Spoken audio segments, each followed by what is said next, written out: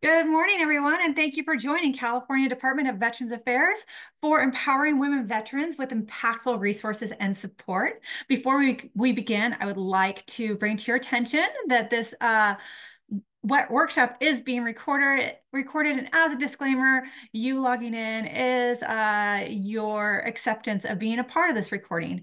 The great thing about this recording that it's going to be available on our website and also our YouTube channel, so you can share and you can watch this with others that may benefit from the information.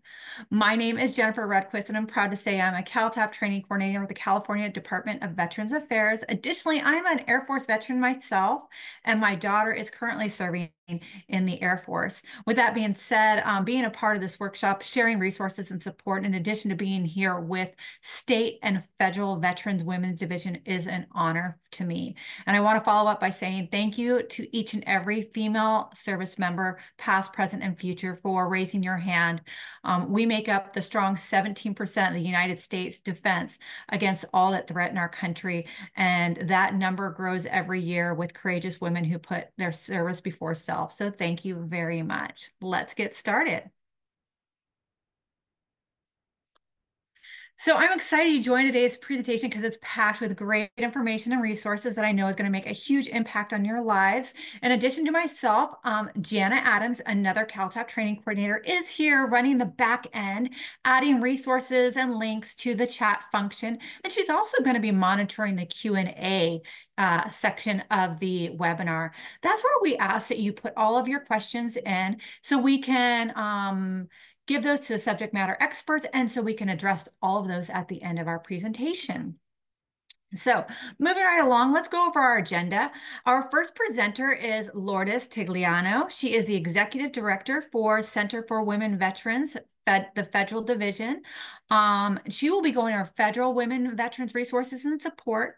Following Ms. Tigliano, we will have Calvet Women's Veterans Division Manager Adriana Griffin. She will be presenting on state resources and support. And finally, we will have Calvet Resources, and then we'll move on to those questions. So let's get started. We're going to start off with Lourdes. Are you there, Lourdes? Yes, I am. Hang on just a second. Let me see if I can get my slides ready All or right. shared. Yes. Hold. Tell me when you are able to see these. Hopefully. Share Yes. screen. Thank you so much See for it yet? being here with us. Can you Let's, see it yet? not quite yet. Oh, it says we'll stop other people sharing. Hold Yes, that's okay. Yes. on. Okay, give me make sure this is the right one. And all right. Perfect. All right. I'm Can going you to turn see off this? my camera and you can turn yours on. You have the floor. Perfect.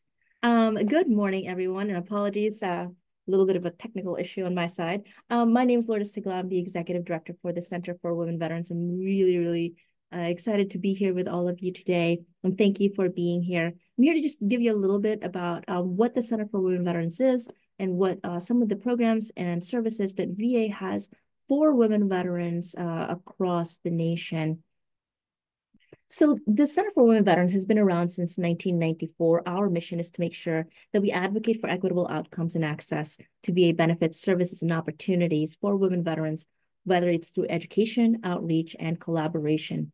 Our aim and our goal is to make sure that women veterans are empowered to achieve their life goals through VA benefits and services. And of course, because we cannot do this without the community, without each and every one of you, we want to make sure that we're highlighting that this is a collaboration and a partnership with our community stakeholders. VA cannot be the panacea for everything, and so each and every one of you is important to make sure to be a part of the solution. Some of the work that we do is not only advising on policies and programs and legislations that relates to and impacts women veterans, but it's also to disseminate information, particularly research and updated policies, and of course supporting the Independent Advisory Committee on Women Veterans. So how do we do this? We do all of this, hold on. We do all of this through, number one, advocacy, advocating both internally and externally on VA and across the nation so that the contributions and the sacrifices that women veterans have made is not forgotten, is not lost, is not overlooked, but also advocating for parity of that recognition. The other work that we do, it's a big major part of the work that the center does is outreach. Outreach not only in our local area here, but in local areas across the nation. We have been going to various forums, town halls, conferences across the nation, making sure that we are connecting with women veterans and connecting them to the services and benefits that they've earned. Why is that important that we go out there into the communities? It's because we want to make sure that we are building trust. You can't build trust only through the screen. We have to make sure that we are building trust by meeting our women veterans where they are at. The other part is in policy. We're looking at various different policies that impact women veterans, and that ranges from anything from childcare through making sure that they're getting gender-specific care, through participation with the Violence Against Women working group, and various others that I'll touch on a little bit later. And then obviously, we can't do anything without data, and so research is extremely important. It's not only that we're conducting our own sociograph research, but also ensuring that women veterans are participating in research as well. Women veterans are extremely underrepresented in a lot of the research, or just women in general, actually, are underrepresented in a lot of research across the nation. And so we can't learn about how we can better tailor interventions, therapies, etc., without having them participate in this research. So as we go through, as we talk about several different things and several other services that you'll hear from other colleagues and other organizations, please remember that all of these, we're trying to make sure that these are evidence-based and data-driven, and that can't be done without your participation in this research. So how does CWB do the things that we do? What are our goals? I talked about just the broad, big buckets, what we're aiming for. So our goals is to make sure that we are increasing access, decreasing barriers, improving outcomes, and increasing enrollments and engagement, and of course, advocating for increased recognition and memorialization. How we do this, I talked a little bit about outreach, advocacy, the policy, and also future foundations, right? Like we as people here, we won't be here forever. So making sure that we establish great foundations for the future so that the work continues and continues to evolve as we bring in new generations of women veterans into our ecosystems and into our society. So several priorities that have come up my brain likes to work in big buckets. So I look at health wellness, particularly under that, we're looking at homelessness, suicide prevention, MST and IPV, mental health, and then gender-specific care. We're also looking at economic wellness, so economic empowerment for women veterans. The way that we look at it from the center is economic empowerment, number one, through women veteran entrepreneurship. There's over $600 billion in contracting with the government, and we are supposed to do like between 3 and 5% that goes to women-owned businesses. And so that's a lot of dollars that can go into women and women veterans if they are able to access those avenues. The other prong on economic empowerment is actually getting more women veterans in STEM. I look at STEM careers and STEM fields as a great equalizer. And so also STEM careers tend to be more portable. If you're in the medical field, you can go to any state, any community and have a job. If you're in tech, you have the potential and possibility to be able to work remote. And so it's a great equalizer. And so getting more women veterans involved in STEM by taking advantage of some of the VA scholarships and programs will allow them to have that higher wage earning opportunity if they participate and choose to take advantage of those benefits. The other priority areas in transition wellness, particularly for service women and women veterans in transition, looking at it also from a psychological readiness. So I'll highlight very quickly the women's health transition training that is specifically engaged. It's a specific module that allows transitioning service women and women veterans, if you've already gotten out, to actually learn like step by step in a modularized fashion how to engage, how to access various VA healthcare services. It goes in like stepwise fashion. And so it's really great. So you can always like go back to the training And it's like, I only have maybe half an hour to listen to this or to watch this. You could always go back and learn more and like take it in chunks because it is, I think, about 3 to 5 hours, depending on how fast you go. And then increasing knowledge and awareness in education. So I talked a little bit about research earlier, but it's also about how do we reach, how do we connect to women veterans. So we have various diversified platforms. We leverage social media, newsletters, focus groups, forums, and conferences. And so the big aim is to make sure that, again, we are going to where women veterans at instead of making them come to us. The other part of our priority is creating areas where we can build trust and belonging. We're making sure that as we recognize women veterans' sacrifices and contributions, that we're also increasing women veterans' voices and bringing them to the table and making sure that the community that we are building is one that is of inclusion and making sure that we are creating environments where women feel like that women veterans feel like they belong. In doing so, by recognizing their contributions in the same parity, by bringing them to the table where decisions are made, it also helps them to improve the outcomes for women veterans, not only enterprise-wide, but nationwide, because you probably heard the saying, nothing about us without us. So making sure that we are doing this in a collaborative fashion. And finally, accountability, making sure that we are looking at everything from a data-centric standpoint and integrating that information across the enterprise as we look at various policies, programs, and other initiatives that impact women veterans. So just some of the things that we've done in the past, just in the last year, we've been participating and engaging with the Veterans Experience Office here at VA. And so we've been participating pretty heavily on the VAX, or the Veterans Experience Action Center. This is a one-stop shop where any woman veteran, even if you've never used VA at all, where you walk in or you dial in, if it's a virtual one, um, and you can literally walk out potentially with, your first check if it's in person, and having your first or several appointments for your healthcare, as well as probably some of your appointments for your evaluations. And so we bring all of the services and the people to bear in one event to make sure that we are able to address any issue that is brought up by our women veterans when they come to us.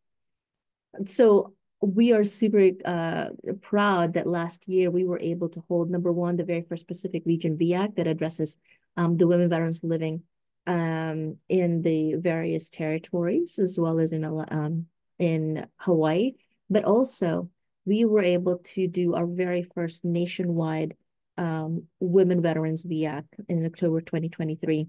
That is an extremely important milestone because up to that point, VA has only been doing a state-by-state VAC. And this was the first time that we've leveraged like the entire nation to make sure that we reach all of the women veterans that we can get across the nation. We've been using a lot of innovative tools that's available and have been developed to make sure we are reaching, we call it tethered, but basically it's a women veteran that's never used any of the VA services. And finally, the next Women Veterans VAC is going to be coming up later on this year. I'm going to put a little bit of plug for anyone who's maybe traveling, and they're traveling maybe in New York sometime in September, like maybe September 20.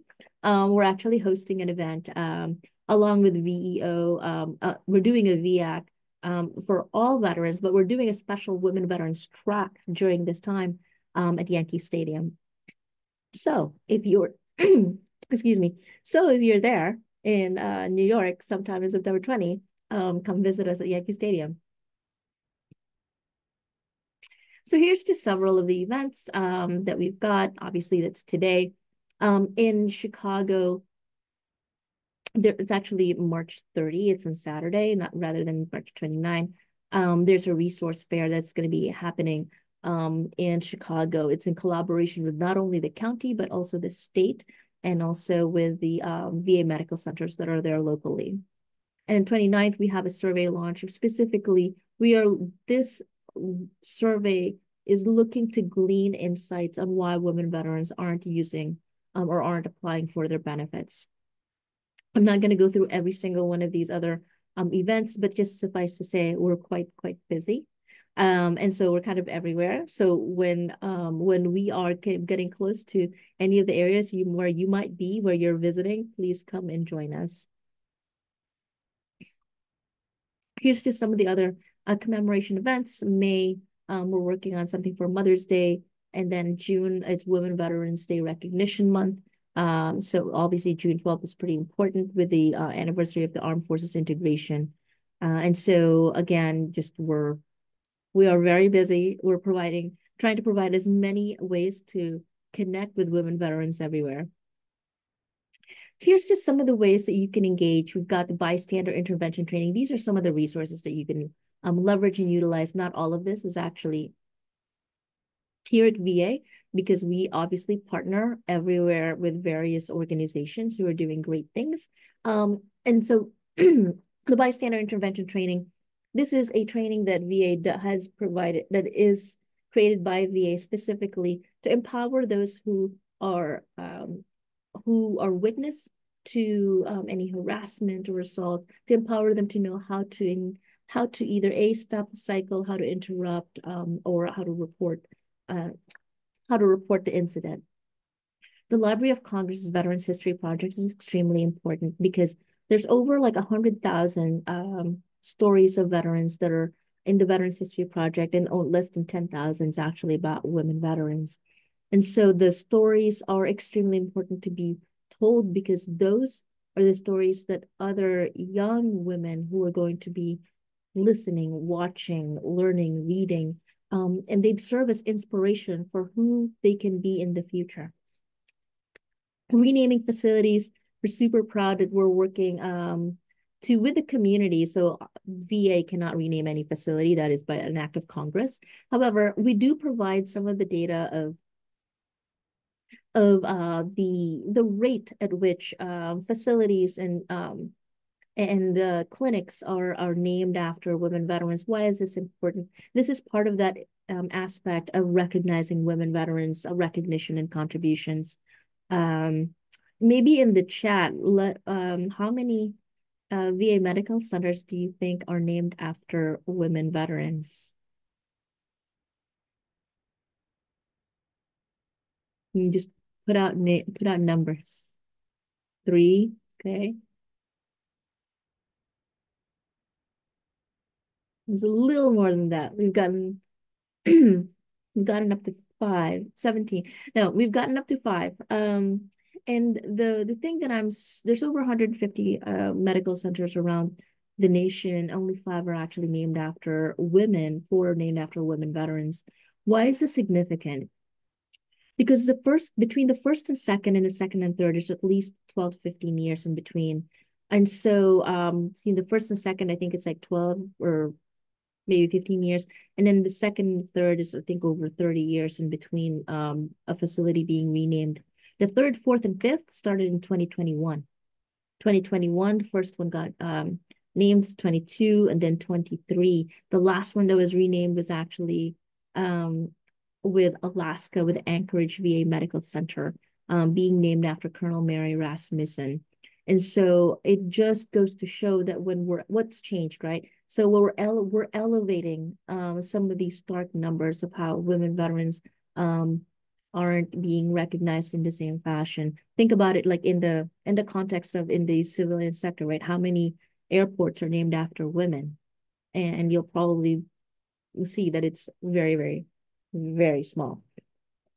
And it's certainly not because women have not contributed to aeronautics, but it is a part of like what we have to work on as a society to recognize the contributions of women with the same seriousness, parity, and gravity. So the Women's Health Transition Training, this is the website. So, take a screenshot of this, make sure that you're able to get in there. You don't have to be a transitioning service member to access this. You can be a veteran that's been out 30 years and still be able to access this and learn how to use the resources in order to connect with your healthcare here at VA. The Million Veterans Program, I was talking about research earlier, and this is VA's particular research program to provide, to get more research for more tailored interventions and therapeutics for veterans as a whole. the Women Veteran Survey. I talked a little bit about it already earlier. So I just encourage folks to participate, please. Here are some of the resources. Take a screenshot, take a clip. These are just the ways that if you need a quick, like, I don't know where to get XYZ, here are the ways to find them and to get important information. This is the team. This is the dream team that we have. So we are pretty excited about who we have on our team, and they are the ones who are going to be responding to you when you have a question, when you reach out to us through this. And you can reach us at 00w@va.gov. You can also reach us by phone or reach out to us through social media. And any questions? Thank you so much, Lourdes. Those were really great slides. We actually would love to have, do you have a PDF of that slide deck? Would you be able to get that to us so we can share that with everyone? Yeah, absolutely. We can do that. Awesome. Thank you so much. Those were great. Thank you for being with us. Thank you for what you do for women veterans all over the world, honestly. So we really appreciate you being here. Thank you for the resources and the support that you do every single day all over the United States. Thank All you. Thank you for having me. Oh.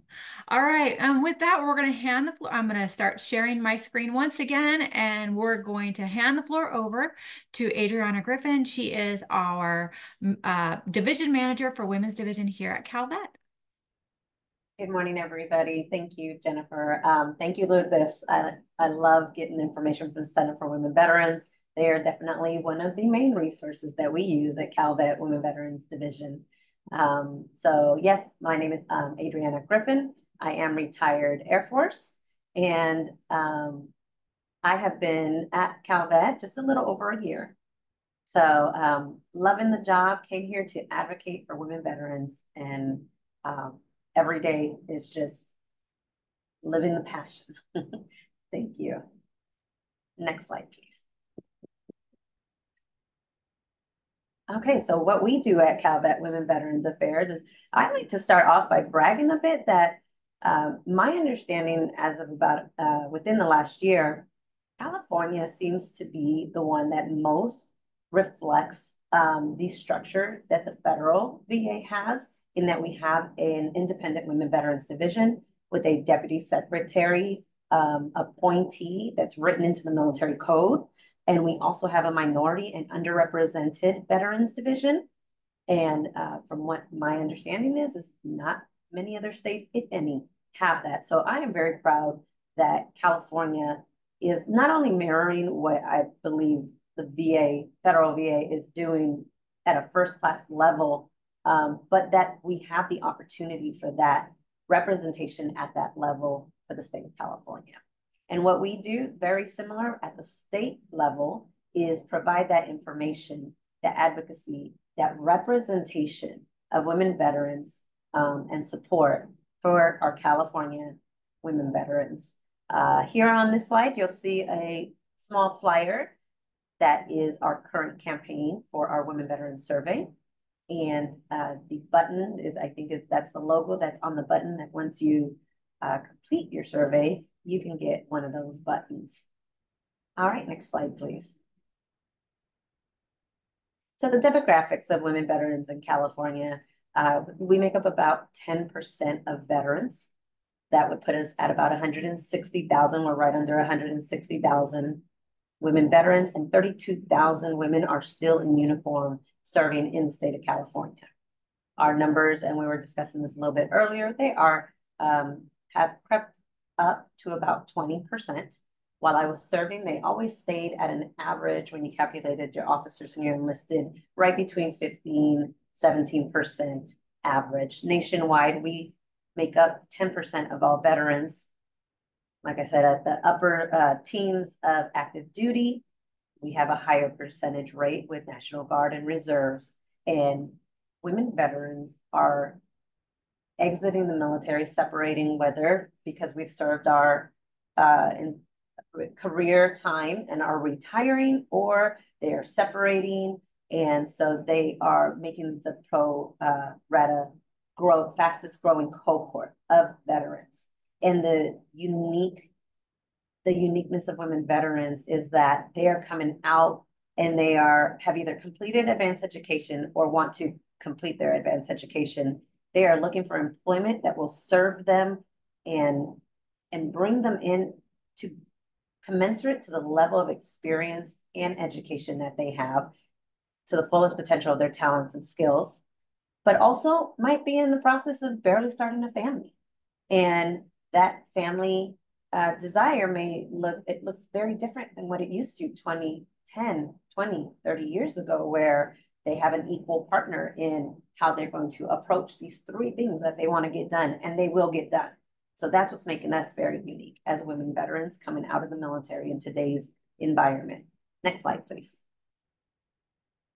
Some of the health challenges that women tend to have that are a bit either higher rated or completely unique to the biological makeup of us being women.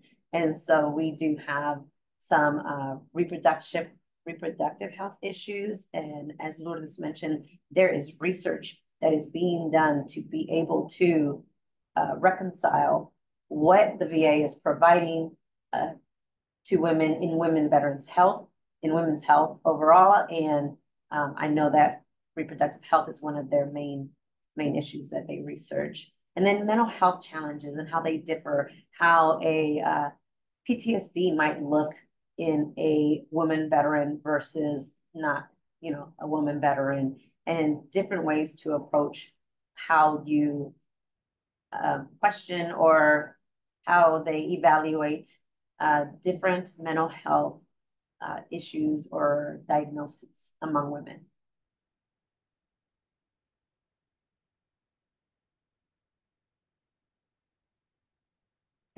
Give me 1 second. We're going to see what's going on here. I think we have a little bit of technical issues, but no worries. I saw the slide stop, so I was like, oh. Yeah. We're here. Jana's probably giving me about there we go. We're back up. Okay, and did everything come through on this last slide?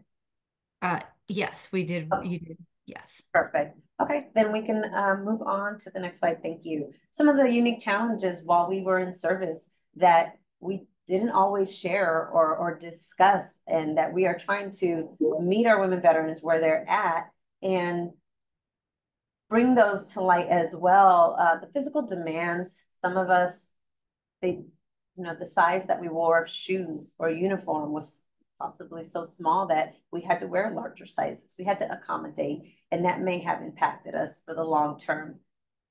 Some of the exposures we may have had, and all of the studies that have been put out there regarding every time you PCS, every time you deploy, the vulnerability period that there is for being a victim of sexual harassment or sexual assault, and later on, being a victim of military sexual trauma.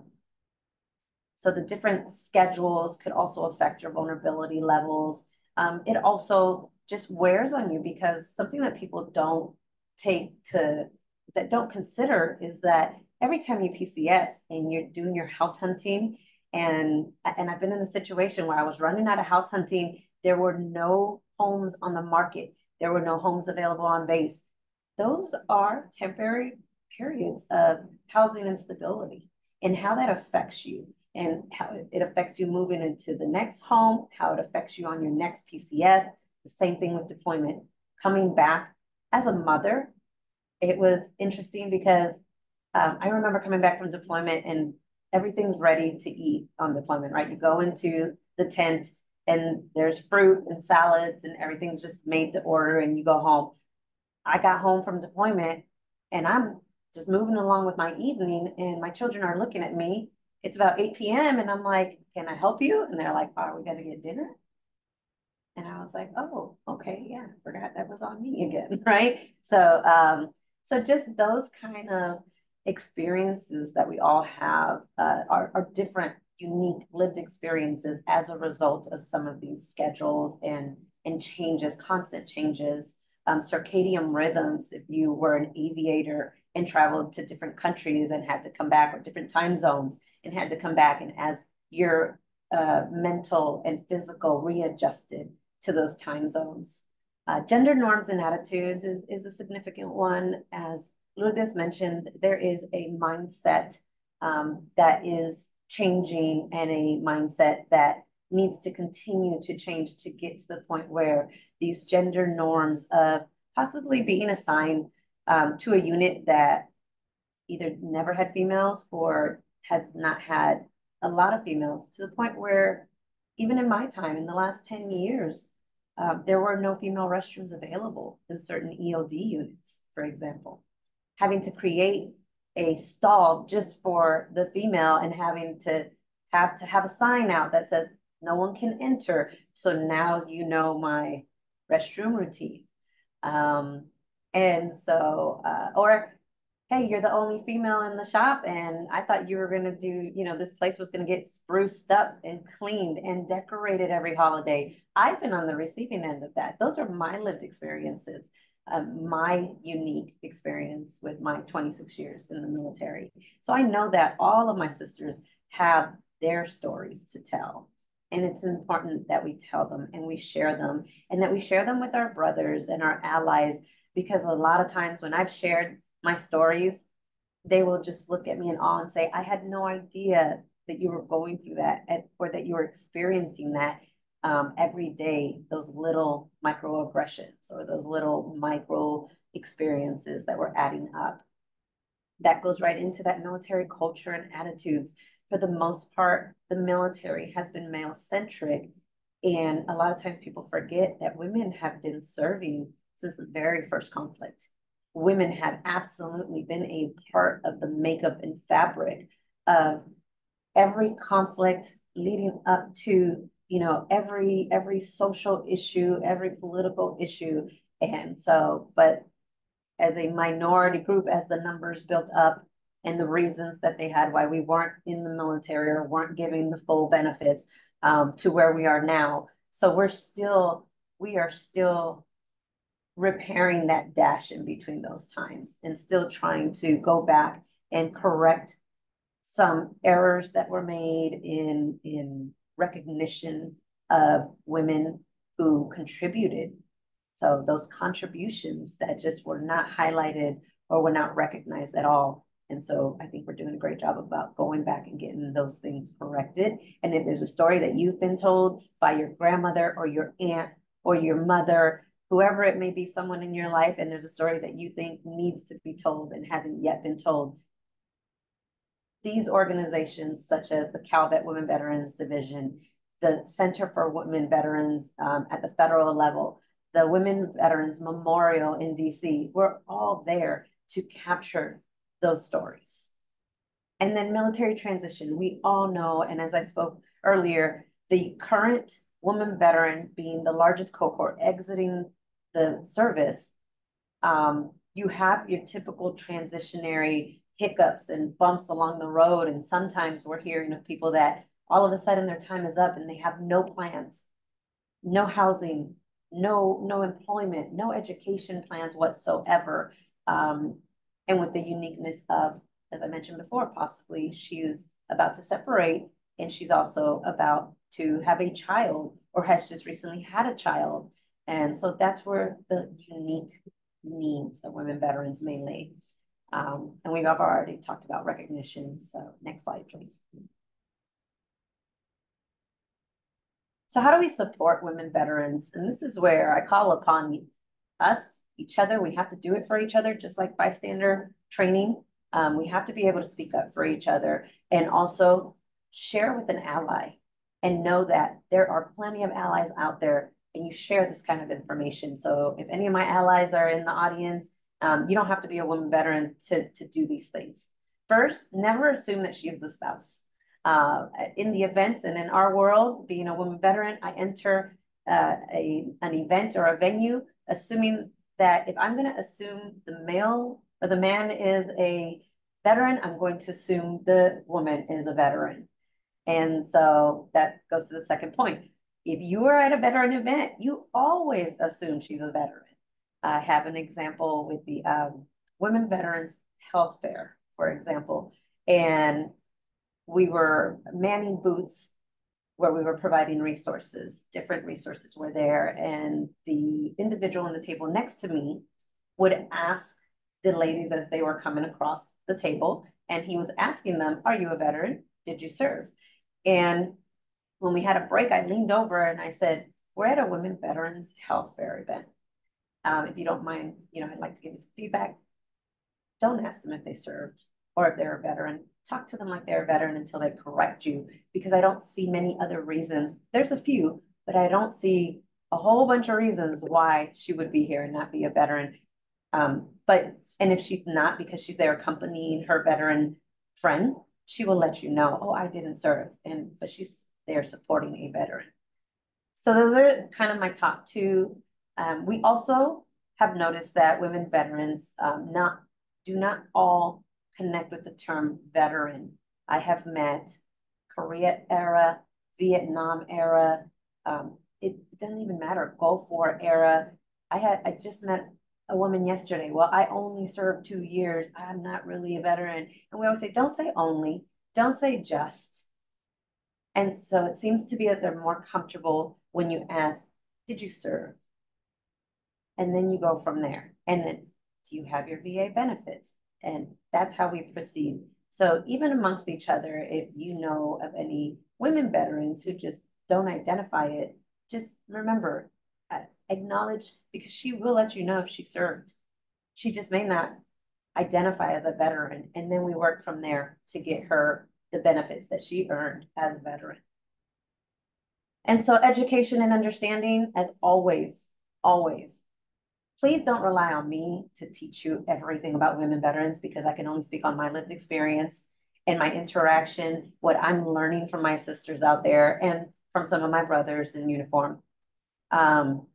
So take the time to read up on these historical accountings. There's history books that have always included the stories of women serving. And now we have more information that's coming out. We have the 6888.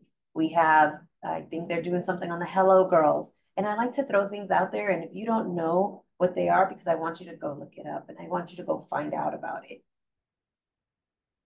And then we have our available resources. So we do on our website, we have the Calvet Women Veterans Affairs website, and there is a resource link there. And we do provide California resources. There are some nonprofit organizations that are specifically designed to assist women veterans. There are state level organizations, and we have the federal organizations as well. And we also have the link to those trainings that are provided at the Center for Women Veterans website as well. And then, once again, I give all the kudos in the world. I love that the state of California finds it important and a priority to make sure that we have that representation, that you see me as a woman veteran advocating for women veteran, and they are all over the place. Women continue to serve by serving our veteran community, and I'm appreciative for everyone that's out there doing the work. Next slide. So what we do is we try to meet the woman veteran where she is at in California. And we do also deliver our information in a diverse set of platforms, one-on-one, in-person, social events.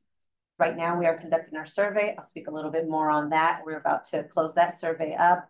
But we are getting out there. We do women veteran specific events, but we also bring through, at normal veteran events.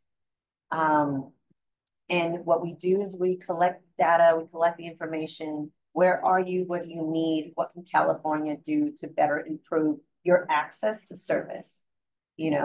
And so once we do that, we develop specific trainings and webinars towards women veterans. We do reach out. We do our outreach, as I said, through a diverse set of platforms. We have our women veterans roster in our newsletter, and we this also is all a part of building community. Just as Lourdes mentioned, on the federal level, at the state level, our work is to build that community. And I met a young woman veteran yesterday who had the experience of being questioned where she was parking on a military base. Because although she has separated from the military and is now a veteran, her spouse is still active duty. And she was questioned coming out of her own vehicle, mind you, very, very pregnant. She said she just got completely caught off guard. And those of us in the room were like, you do not have to put up with that. You know, you're being threatened that they're going to call security forces. I said, no, I would have reversed that situation and said, let me get your name, you know, and I need to make sure that this gets reported as well. And just, you know, just that level when we saw like the community building that was like wrapping around her immediately and just saying, hey, you have a right to do this and you could do this and you could do that. And you could tell that she felt very supported and very uplifted because up until that moment, she was feeling misunderstood. And so we do hope to build that community in the state of California and to continue to contribute to that larger community, you know, worldwide of our women veterans, of our women veteran community. Next slide, please. Some of our upcoming and ongoing events that I spoke about, we have our CalVet Women Veterans Survey. It is due to close soon, and then there will be a report that is done hopefully within late summer that will be available to the public. It will be available through our Women Veterans newsletter or through our channel at CalVet. It will be distributed to service providers so that if you answered those questions, you amplified your voice, we collected the data, and we said, this is where she's at, this is what she needs, this is how she needs it. And then we go from there and build those outreach toolkits to educate service providers on the unique needs and the unique delivery preferences of women veterans. We also will have a call out for the CalVet Trailblazer nomination. And we are hoping to plan a special ceremony for Women Veterans Recognition Day.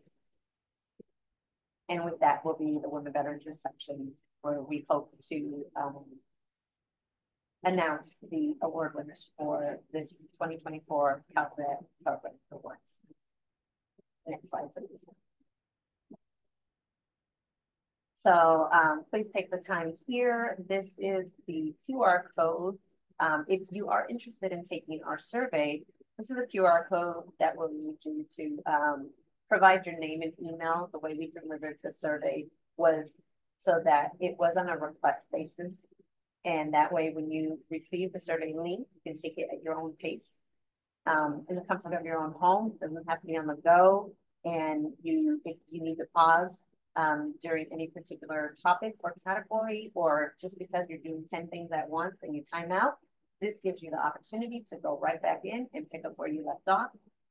And so this is a QR code that leads to an MS form requesting your name, your email address, and how you heard about the survey. What that does is I'm on the receiving end of that with my colleague, Ms. Pamela Plamondon, and we are the faces behind this form. We will get that form loaded with a link that's appointed to you and send that out to the email that you get. Next slide. The Women Veterans roster was established in 2013, and there have been upwards of 18,500 women veterans that have joined. As they leave the state, they send us a message, no longer in California, no problem. We remove them from the roster. We were set to relaunch our newsletter and get back on a monthly pace with our newsletter, but we do send out announcements and we call them blasts that we have organizations that are doing special events, especially around like March was Women's History Month and June, Women Veterans Recognition Day, and any of those significant events, we do blast those out so that anywhere in California, if that event is near you, you have the opportunity to know about it, access to the information, and attend it and meet your fellow sisters in your local areas. So if you would like to join, next step with that QR code is for, and the website or the link to it is also available there. Okay, next slide. and women voices. So we want to amplify our voices. We want to share our stories. That's the why. Why amplify the voice? As Lucas said, we want to make sure that we are recognized for the sacrifices and contributions.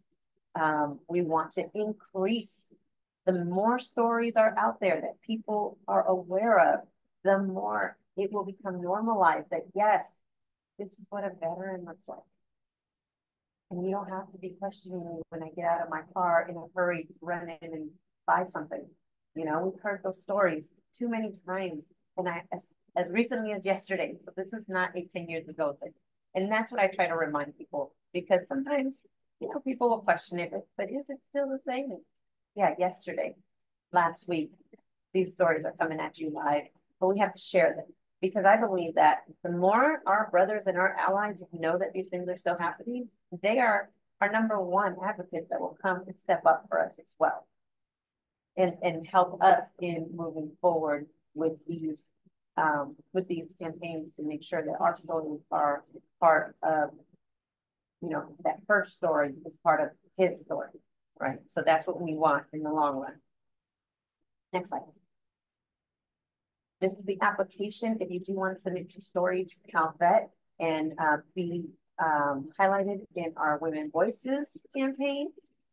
And the QR code will lead you to this application as well. So thank you very much for your time. I appreciate the opportunity to be here. My name is Adriana Griffin. You have my information there. My colleague, Pamela Flamondon, is our analyst. And anytime you reach out to the women veterans, email or through the website, we are the two that you're gonna get responses from. So thank you very much.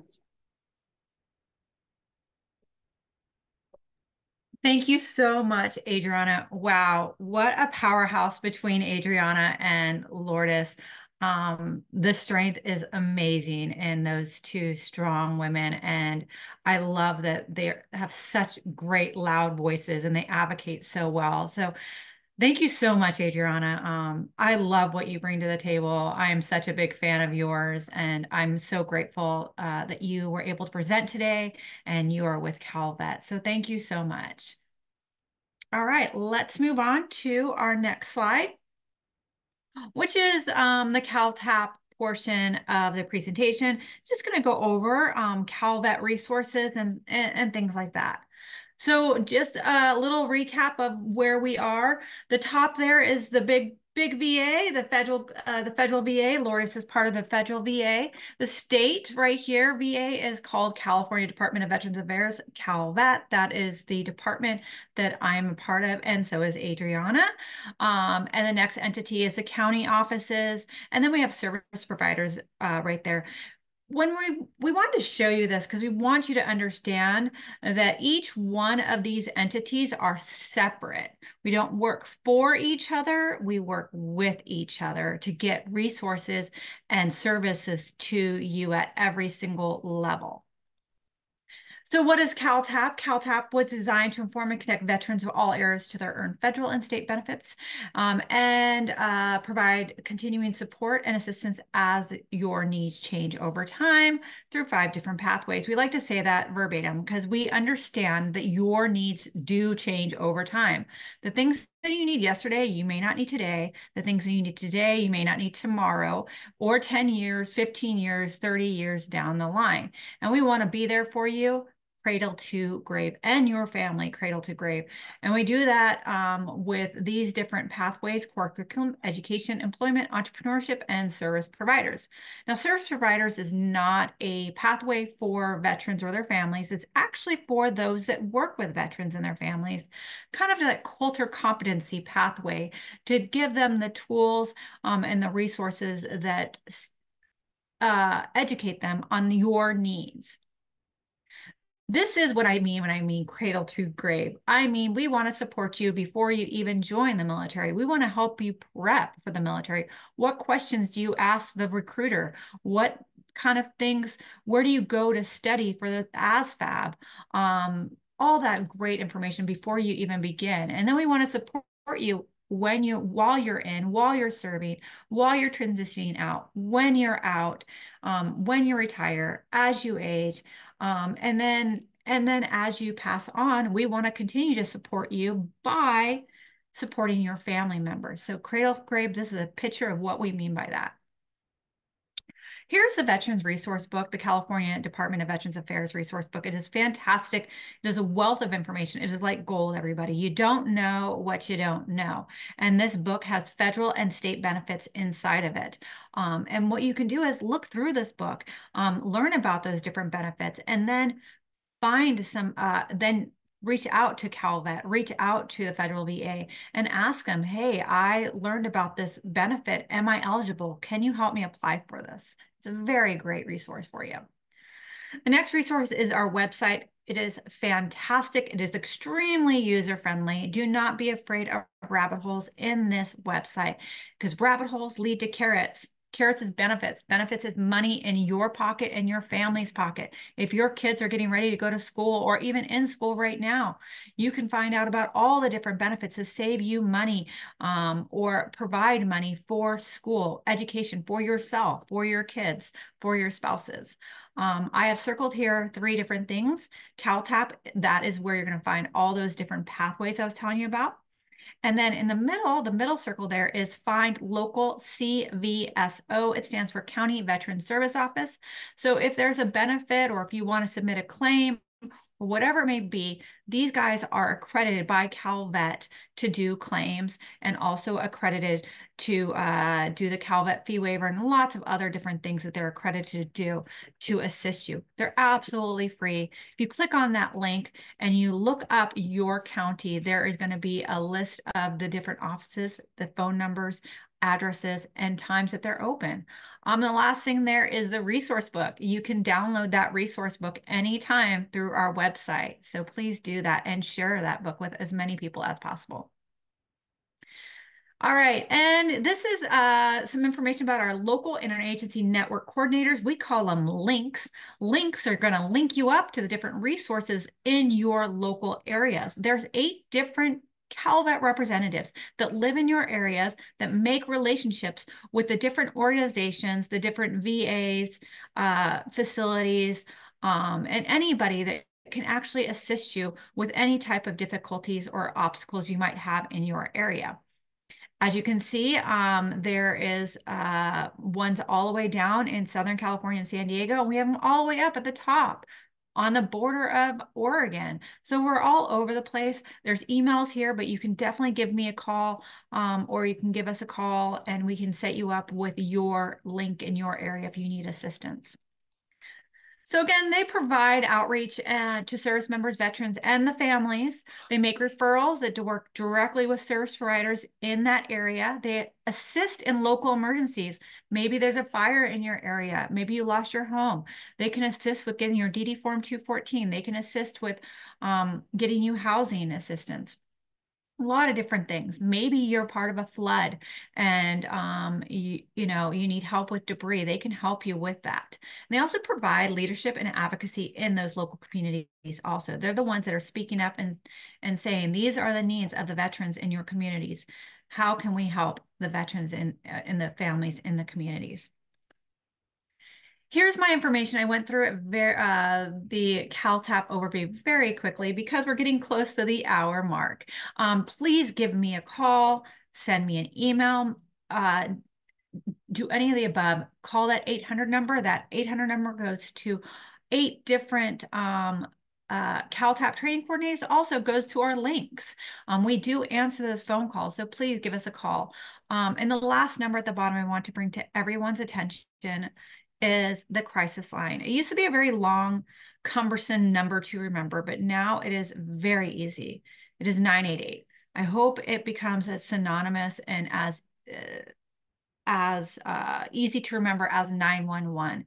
If you or somebody you know, or you even meet somebody on the street that's in crisis, you know to call 988. This number 988 is not just for veterans or their families, it's for anybody that's in crisis at all. If you press 1, that is the crisis line for veterans. So 988, you can text it, you can call it, press 1. for veterans. All right, with that, oh, and just lastly here, we're going to talk about, we want to continue to support you. So send your non-DoD email address to caltap@calvet.ca.gov. We can send you a newsletter with all the up and coming benefits that are opening up to you, different news that applies to you and things like that. It's really great stuff. Or you can also find out about our upcoming webinars also there. Find us on social media, especially that YouTube channel that has hundreds of great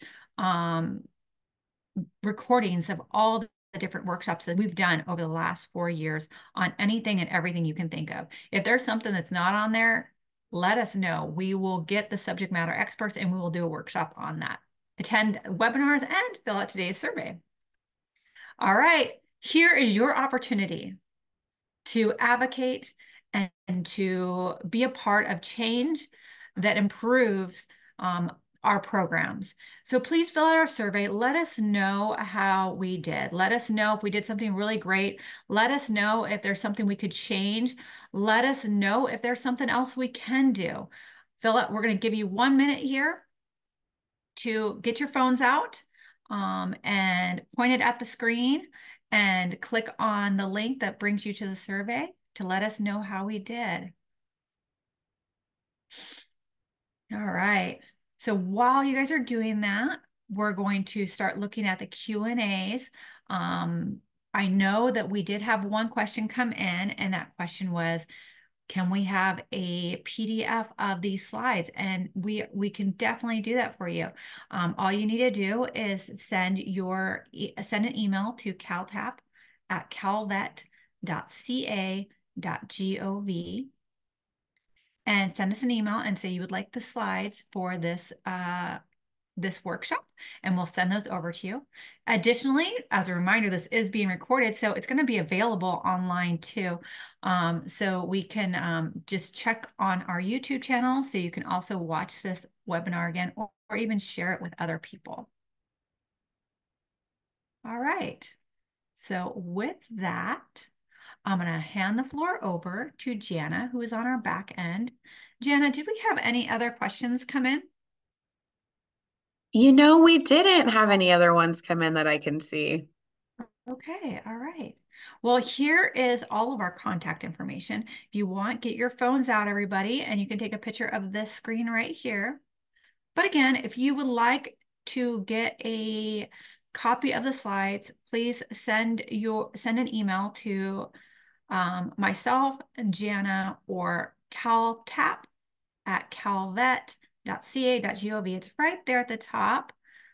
Under California Department of Veterans Affairs, we have the last little email there in the middle. I don't know if you can see my cursor, but it says caltap@calvet.ca.gov. So you can send an email to that requesting the slides. And that concludes our presentation for today. We want to say thank you all for your service. Thank you for being here. Please share, please advocate, and have a fantastic day.